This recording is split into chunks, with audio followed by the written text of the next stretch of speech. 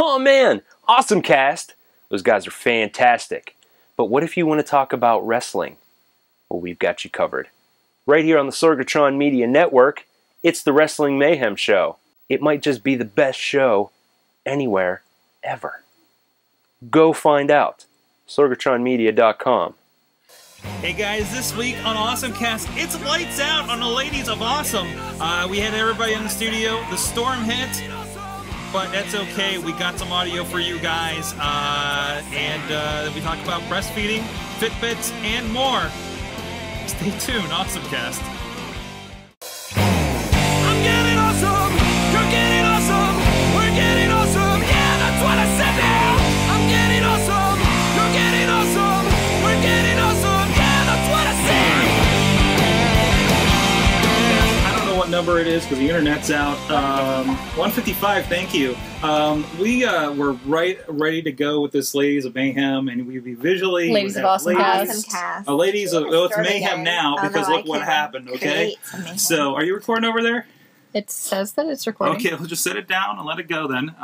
We are going to do something different because we've been sitting here for about 10 minutes. We don't know how long the power is going to be. If it pops on, then we'll just tack this on the beginning and do something with it, right? So at least you guys will get an audio. There's no reason. We have devices with microphones. This is the future, right? Are you sure it's not the past? I'm not sure I don't anymore. know how I feel about the future. It's very dark in here. It is very dark in here. I have a hotspot. Do y'all want internet? That's a lot of internet to be pushing through. I don't know. Are you sure you want to do that to your account? Hold on. Let me turn... Oh, it's not mine. It's for... Put your phone in airplane mode so we don't get any calls or anything, so it doesn't screw up our recordings. So luckily, like, we're sitting here, and I did load up all the articles, so we have them until my laptop dies. There's a huge, holy crap storm going through Pittsburgh right now that hit, like, right at 7 o'clock, right as we were going to get started here. So we're going to do this. So this is the Ladies of AwesomeCast. Woo! Thankfully, Yay! we collected most of them here in the basement. Now we're just holed up like it's a bunker. And we may or may not be showing our boobs, but you guys can't see it. Woo! And mine are extra big. All right, we have with us. Introduce yourself so everybody knows your voice. No. It's wife of the show, Missy. I'm Jen. I'm Chris. And for those, that maybe don't, because you were on the show before, right? Yes. Yes, in various capacities. Oh, I'm wife of Dab of Tech. There you go. He's an occasional guest as well. And you're a resident scientist. I'm the resident scientist. Yes. Yes, and Chris. I am the lady of Chachi Says. Resident international nerd.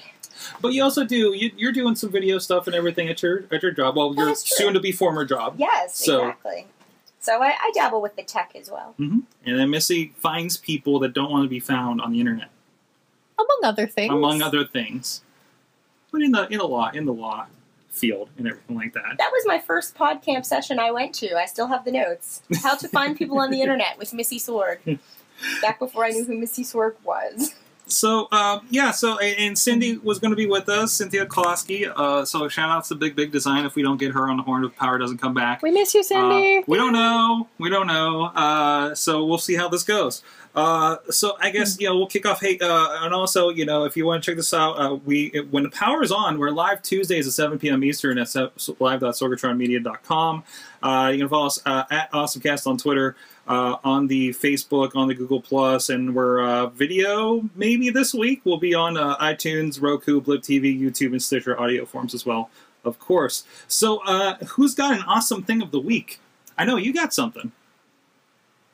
Who are you pointing at? It's Missy. Oh, Missy is Dark Missy. Okay. I was like, you. Well, you have something that was awesome, and then it became non-awesome. Yes, that would be my Fitbit. The Flex, actually, because Chris over here has the Fitbit. What version is that? I think it's the one. Oh, okay. And I liked it, so I went on the website, and the Flex came out, and I pre-ordered it before it was actually available, because the feature that I like about that is primarily you can wear it, and it is waterproof. So the whole thing is, like, you have this tracker that you can wear on your wrist the entire time, and you can even shower with it, and it's not an issue. And then you don't have to leave it in your locker and worry about it. Yeah, or you don't have to take it off when you're showering at home, or forget to put it on during the day, because it's a pedometer. It tracks your footsteps, it tracks your activity throughout the day. So yeah, I got it finally after, like 6 weeks of waiting for it, and came in. I had it for a week, absolutely loved it, and then it just died. So I contacted the folks at Fitbit, and they walked me through some tech stuff, and they informed me, I think the day before yesterday, that yep, it was a problem with the Fitbit. They were going to replace it for me, and I got the notification in my email today that they are shipping it. Excellent. And I can track it with my little USPS thing from the email. It's yay. Now, it did take them a little bit to get you your Fitbit, though.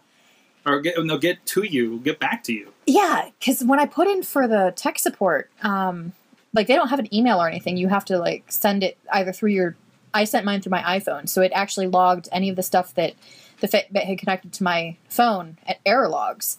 And it automatically connected them to the email, and it sent an email just to them that way. Yeah. But otherwise, through the website, I had to actually go in. They have this little area specifically for comments and feedback with tech support. So I had to go through that option with it. And it was 3 or 4 days before I actually heard back from anybody in general, just acknowledging that they've A, received my stuff, and B, that they're working on it. But once I did, they were actually really responsive, and it was kind of cool. So what else, other than the goal size, so what else makes this thing cool? Now, you've been using it too. I have been. I really like it. Apparently, it takes about 10,000 steps a day to be quote-unquote lightly active. Turns out I was getting 3,000 steps a day, so, I'm working on upping that number, and it gives you a little flower that grows when you have more activity, at least on mine. Yes, yours does. Mine doesn't have a display. Mine has little lights that light up. I start out at 1, and as I reach that 10,000 step goal, it then lights up, and then it buzzes when I reach my goal. Oh, that's cool. See, mine has a little display, and I like it because, let's see, I'm going to pull it off my bra here, sorry. Not that you can see it. This isn't a video cast See, right this now. was video. You don't actually need Thank that. you, Mother Nature. Yeah, so when I pick it up, well, right now you can see my battery is dying. You can see I've taken 3,604 steps today. I've climbed 2 sets of stairs. That's the other thing I really like about this. It calculates how far you've climbed, and it doesn't have to be sets of stairs. Last week, I was doing a program at Duquesne University, and if anyone's familiar with Duquesne, the entire freaking campus is uphill. I don't know, how it's possible that you're constantly walking uphill on that campus, but you are. And after one day, it said I had climbed the equivalent of 30 sets of stairs. So that was pretty cool, and explained why my calves really hurt the next day. It also gives you a distance measurement, so my 3,000 whatever steps have translated to about 1.4 miles. I've burned X number of calories, and I have my little flower, and it grows when I'm more active. And it shrinks back down during the day, so it doesn't stay grown. Oh, really? Yes, you have to feed it with energy. Wow. So now, what's that version versus yours? You have the Flex. Yeah, I have the Flex. She has the One. I have the One. Now, Missy's is nice because you can wear it on your wrist and it's waterproof. Yeah. Mine has a little clip, almost like an old school beeper. Okay. So I clip mine to my bra, but you can clip it to your pants or. Okay, so whatever. A little bit different. So this is what I thought was cool. We talk about I got the whole Google Glass thing coming up, and it was and realize that you guys are completely embracing the whole wearable technology thing that is kind of the thing. Yeah, you actually made the comment that I'm doing wearable technology before you are. Yeah, pretty much. Yeah. So but that's really cool, and it's actually, and it looks like from I know Missy here shows me that the interface on her app, all the time when she's entering stuff, and it's pretty cool that you get to do that. It syncs up. You don't have to think about, okay, if I do the math, what did I do on the readout on this thing at the gym? Is that even accurate? You got this thing. It pretty much does everything for you. That's really cool. Yeah, and I love that the app, it will give me my notifications on my phone. You have 1,000 steps left to hit your goal. Your battery is low. That sort of thing. And I also like that it will connect to my computer via a little USB dongle as well. So, do you have the Aria scale as well? No. Okay. I have a regular scale that is not technological. Is this those Bluetooth scales? I don't need the internet to know how much I weigh. That you can tweet your weight and everything like that? Yeah, they have that. But the nice thing about the nice thing about the Aria is that the Aria, if you step on the scale with Aria, you can link it to your Fitbit account, and it will automatically sync your weight to your Fitbit That's account cool. to help you That's keep track of your goal. So it is kind of cool in that regard. And you have the option to tweet it. It doesn't automatically tweet it. Still, I don't know, putting that info on the internet. Now, do you put in what you eat throughout the day? Yes. With this thing? Yes. Okay, I don't do that. I know you can, but I don't. I do. Like I I'm use a different website. Well, for she that. was already you were already doing daily burn yes. before, and register and all that kind of stuff. So you're already kind of in that flow. And that's the thing, is like making a habit out of this kind of thing. Yeah, and it's handy because I don't have to sit down at my computer. I can if I want to, but like when we're out to a restaurant or something, I can literally just pull my phone out of my pocket and plug it in my phone real quick, see how many calories it's going to be, and like if I'm deciding on a menu option, I can look at the menu option and be, oh, that's going to be 600 calories. I don't want to consume 600 calories because that's going to put me over for the day. So I'll choose something different. And we just need the thing where you take a picture of food and it tells you how many calories it is. So now, Jen, you had an awesome thing of the week that's also a little bit fitness minded here. Oh, the scientific 7-minute workout. Yes, Our in-house that's scientist. right. I am the in-house scientist. Tell us science things, Jen. Tell us science things. My thing, so my page won't load again. Okay. Yeah, so basically, I was sort of drawn to it, just reading about it, because I travel quite a bit for work, and sometimes I am too tired to work out in a hotel gym or whatever, or go for a run or whatnot, and I would much rather just nap or have some wine. Are outstanding options. So if you can be efficient and actually get some good in 7 minutes, then yay, science. So basically, and I did read the article, but now I can't see it on my screen. I'll have it here. So basically, it's a lot of old school calisthenic and plyometric activity, which is designed to target all major muscle groups in 7 minutes. And we'll have this link in the doc, of course, over at sorgatronmedia.com. Just look up the episode and we'll have a link to us. Scroll. No, this is not a touch screen.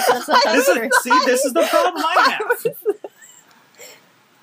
Now, the problem I have is I set my act. You just use 2 fingers and go down and Oh, look at Two at the that. same time. Oh, 2 at this. How does it know I'm using 2? It's smart. Because it has... It's like your iPad. I hate that thing. I don't know, that one where you have to get up and down from a chair, like standing on a chair, looks pretty dangerous. So actually, and that's the other great thing about this, is you don't need any extra equipment. You Except can a do chair. it in a hotel room. You could do it in your living room. And for those, since we don't have video this week. There are really cute. We could tweet. I guess we could tweet a picture. We could tweet this. We could tweet this. Yes. But most of the stuff, if anything, they involve chairs, which you should be able to find a chair in a hotel room anywhere, right? Yes, so there are chairs. We're taking a picture of it to tweet. And I can tell you a lot of. I work out with a trainer regularly, and I can tell you a lot of this stuff he makes me do anyway in a gym full of equipment, and this is basic stuff that he makes me do on a regular basis. So it must have some value, and it's all pretty easy, So, So this is a sign of technology and science making our lives better. We only have to work out for 7 minutes. Right. That's, so I and then you can should just put in a disclaimer that I did not actually try it.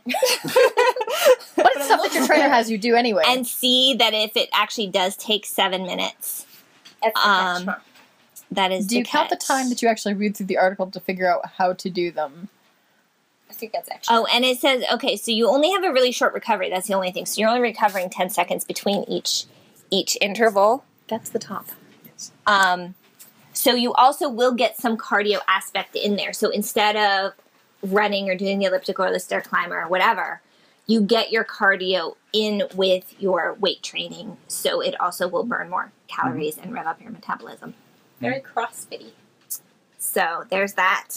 Awesome. 7-minute workout. Maybe the next time I'm in a hotel room, I'll try that. We get Cindy back. We get Power again. Hopefully we can get hers too. She had something really cool that I want her to explain. It's a little game she's been playing. So, what's that? I was going to say, maybe we could have her do her segment separately, and then you We'll can have Splice her in. somebody text her, have her do a video of her awesome thing, and we'll splice it into the show. Have her YouTube it to me or something. Chris, make it happen. Make it happen. Mine is a recording device right now, so. What am I doing? Well, Chris had posted an article that sort of connects with an article that I had too. Okay. Because mine, hold on, what was the I don't have title? these up. I didn't see them Right. before we lost in So it. I had a title called Nerdy Mold Needs Breaking to Recruit Women into Computer Science. Okay. And then you had one about women as protagonists In video in games. video games. Yes. I did. Those do kind of go together. So there's that. They do. Oh, I get And it. I actually have mine up. I don't know how this one stayed up, but the other one didn't. But whatever. Yeah. And then my other one kind of goes along with that as well, I suppose. And this is an ongoing thing. I mean, even there was an article that was tweeted to me last week about, especially like comic books. There's a huge lack of female, influence there. Just look at the males and females in comics these days, right? Yeah. Well, I think comics, for the most part, females are portrayed as the damsel in distress. Yeah. Or they wear tiny little strapless bathing suits and have giant knockers. And it's always Yes. been aimed at adolescents Ain't she anyways, so Wonder I don't think that helps, But video games are definitely something you're seeing some more girls go into it, but definitely not I don't know. Every time I turn around, like there's somebody that's like the producer on a game. It's a girl, So. What is that really? Are you guys seeing a shift? I don't know. What was your article pertaining to? I'm pulling it up now. Okay. So it basically, the gist of it is, it was on The Guardian, Mm-hmm. so if anyone's looking for it. And the title is, Why Does the Games Industry Have Such a Problem with Female Protagonists? And then the tagline is, it's a tired cliche that all gamers are male, and it's time manufacturers woke up to the fact that women want to see female characters they can relate to. And the article basically says that short of Lara Croft, there hasn't really been a female game protagonist that hasn't been made specifically for quote-unquote a female game, one that's geared specifically towards girls. And even with the latest Tomb Raider game, I remember there was a bit of controversy when that came out because there's scenes where she gets like beat up pretty bad. So there's like, and then anytime you get something, and the same argument happened back in February when there's a lot of intergender pro wrestling happening, and they're like, okay, the girl got some in the match, and now we hate women all of a sudden is what that's supposed to portray, and so we can't really have it both ways, Yeah, and I mean, if you're looking at statistics, it says, games with female-only protagonists received only 40% of the marketing budget of male-led games, actually less than that. So less marketing means fewer sales, which just means they're not even going to be as popular to begin with. What else can you think about? I remember Mirror's Edge, that didn't really go anywhere. Really cool kind of a parkour kind of game. I really enjoyed it on my iPad. Never played like the console version of it. Yeah, that's the only other one that they mentioned. So there's Tomb Raider. You can't be a girl yet in Call of Duty that everybody's playing, including you two. Yeah. Yeah. Well, I mean, but that plays into the military, though, right? But now with women in combat, maybe they can throw in like a female apparently in soldier. the future of army fighting, there's no women at all. I happen to love the fact that my Call of Duty guy is like this big, burly, bearded guy. I mean, come on, seriously, guys. And you're like, hi, I mean, and even in the new one, the Call of Duty Ghost that's due out this fall. Okay, I can play as a dog. I can start customizing my character, but I still can't be a girl. I'm saying that, existentially. Oh, we know you. We know you want to be a girl, Sorg. No. But how sad is it that, the first-person shooters, you're more likely to become a dog than you are to become a female? But you know what? It even goes so far as kids' clothes, which I have to notice now because I have a little girl, and I want to know. I start obviously from a very early age now what she gets exposed to, and what's okay. Is it really okay for a little kid to walk around thinking, "Oh, I'm a queen, I'm a princess. Why can't she be a truck driver?" Even with toys, buying certain toys. There was even this educational toy store I went to.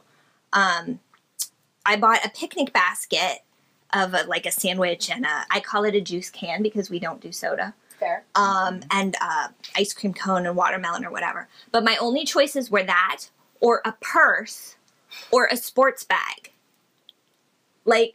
So where does it stop when it comes to gender identification in anything? Yeah. Well, it Really? goes back to Legos coming out with the Legos for girls that were pink and purple, and the girls kind of the girls in the world making that backlash. Is the girl not allowed to like Star Wars and identify with Princess Leia? You know, I mean, at least there's that option. You know? I mean, yeah.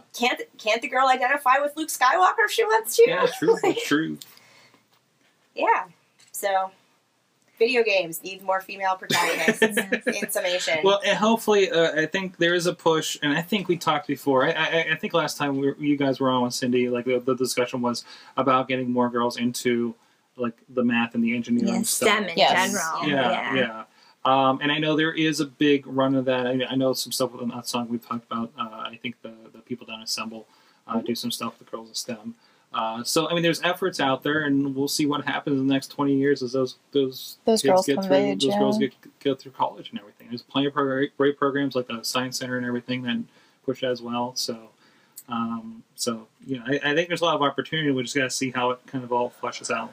You know, so hopefully someday a girl can be a girl in a first-person shooter. That's all I want.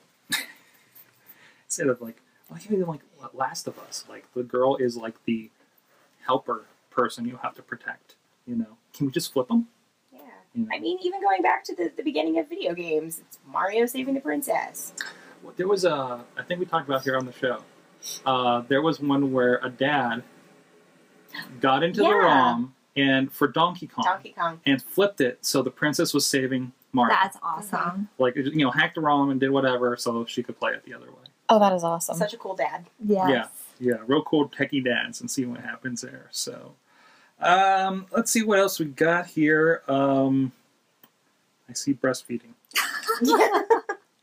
Hey, we're girls, Not of the course. kind of topics I would have picked for this show, but okay. Well, then Cynthia had mentioned, and it's a shame she is not here with us, which I was not aware of because I do not post pictures of myself breastfeeding. Oh, it was you that mentioned it. Yeah. But then I thought Cynthia probably did. Okay, anyway. So Chris mentioned it as well, and she can elaborate, that Facebook apparently will take down your pictures if you post a picture of breastfeeding, whether everything is shown or not.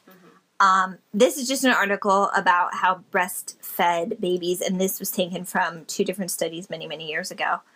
So it would be interesting to see now if they do this again in the future in this sort of generation, because there was a period of time, I would say like in the 80s and the 90s, that people did not breastfeed their baby. It was not instinctive. Everybody went to get formula. People were given shots in the hospital to not produce their milk. It just wasn't seen as a benefit as it is now, and almost every hospital now will push breastfeeding first. But anyway, this says that kids, and then as they get to be adults, basically have a better ability to climb the social ladder. I don't know how accurate this is. And then not have as much of a decline, whether it be in jobs or social status, whatever. But then that is also interesting about Facebook. Yeah, because I am not ever going to post a picture of myself breastfeeding on Facebook or the internet in general. But I do breastfeed in public, and thankfully I have not had anybody say anything to me about that because I would not be nice about it. So. That's fair. No, and the only reason I know this is I have a couple pretty staunch breastfeeding advocates on my Facebook feed, timeline, whatever they're calling it these days. Feed, breastfeeding, I like that. On my Facebook breast feed, because it's the ladies of AwesomeCast. Gross. Anyway, no, not gross. Sorry. Anyway, and I have seen sort of people irate and whatnot because Facebook has taken down historically. I don't know if they fixed it since, but pictures of mothers breastfeeding. Also, there was some recent drama where like a double mastectomy patient had her photos taken down. So, boobs. Why are they so offensive? That should be the tagline right now.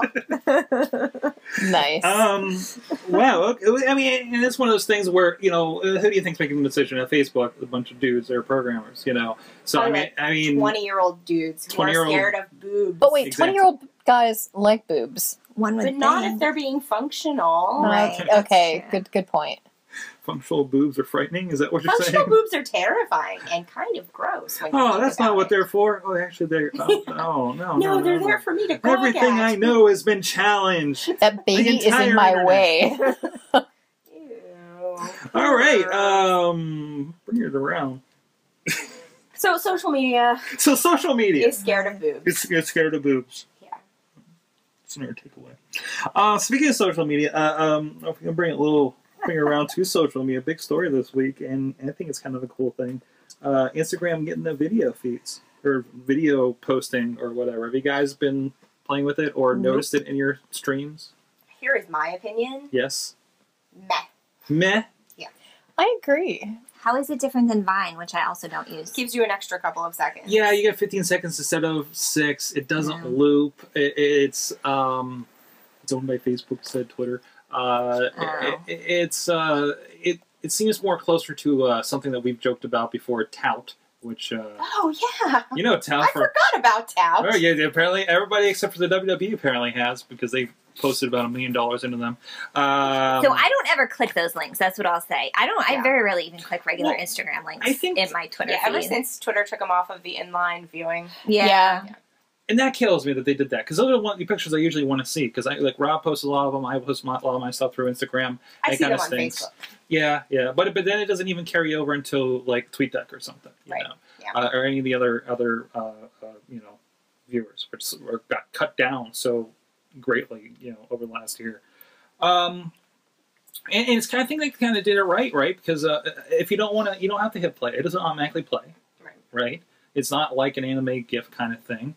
And I don't know. I think it's a pretty decent platform that you can have a little bit of fun with it. Like I've just been doing stuff like, hey, what the heck is this thing? On when we went out to dinner the other night, that mushroom thing out in 51. Yes, right? you as a video guy though, I think you get more out of it than That's the the average user. And especially now that I'm in this, like, I want to experiment with everything that has a lens lately. I feel like I don't use my phone as a camera as much as I do because I keep forgetting that I carry around this HD camera in my pocket. Yeah. I should use the damn thing, No, and I agree with you on that one. The concern that I have is that I have a busy schedule. Mhm. So when I'm going through my Twitter feed, Mhm. I just kind of scroll through. If somebody has a picture that comes up in the Twitter app, Yeah. that's one thing. Yeah. If it's something that I have to go independently out to, I don't click the link because I don't want to take the time for it to load, Yeah. then view it, then get back into Twitter, and it's And just a pain. that's kind of the fight, isn't it, between like Facebook and Twitter now? Yeah. So, but you'll see it again, on Facebook. You'll see it, and most people on Twitter are on Facebook, right? I hate Facebook. I do too. Oh, if I didn't have friends living all over the world, I that was my know. only way to keep in touch with them, I would be so gone from Facebook. Yeah. So, I mean, this is a good question that brings up every once in a while. Like, how do you use these things then? You said you use Facebook for keeping in touch with the real, connection people, I guess, right? Yeah, and to stalk people that I really disliked in high school. Yeah, that is definitely a fun feature. I basically use it to watch pictures of my friends and their families.